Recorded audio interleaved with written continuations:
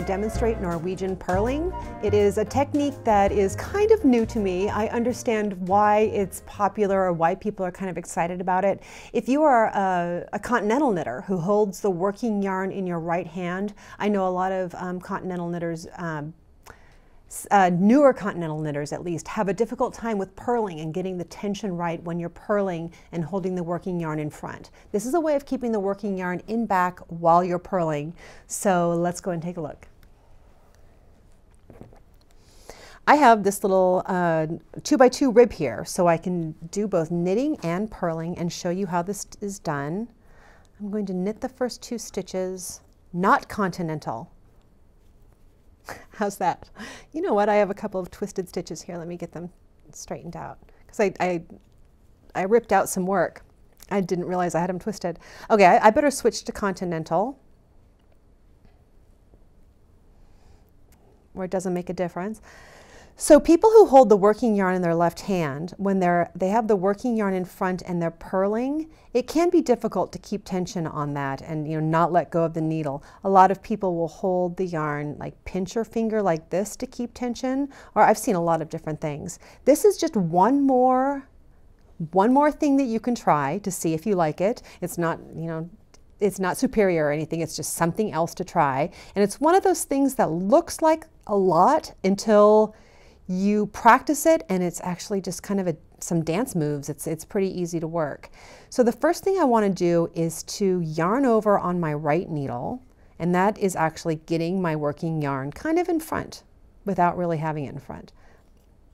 And then I'm going to go into the stitch just like a purl stitch, and I want to get my needle around the tip of the other needle and behind, because that's where my working yarn is. And I can yarn over there.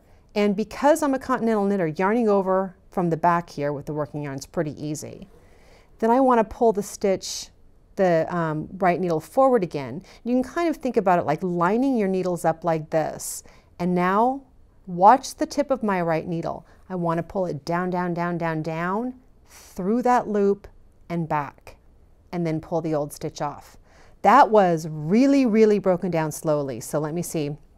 I'm going to bring it down slowly again. Yarn over, go into purl, right needle around to the back and wrap the needle, then kind of back to a parallel position, and now the tip of the right needle down, down, down, down, down, and through that loop to the back and off. Okay, I'm going to work a couple of knit stitches. And I'm knitting them through the back loop because these are twisted. How did I not notice that I was starting a video with twisted stitches? Okay, they're right now. It's easy enough to fix with bulky yarn. Okay, back to purling. Yarn over, in like to purl, get your right needle behind and wrap the needle, back to an H shape, right needle down, down, down, through that loop and back and off. I like the way that this works because I like stitches that are kind of a dance move.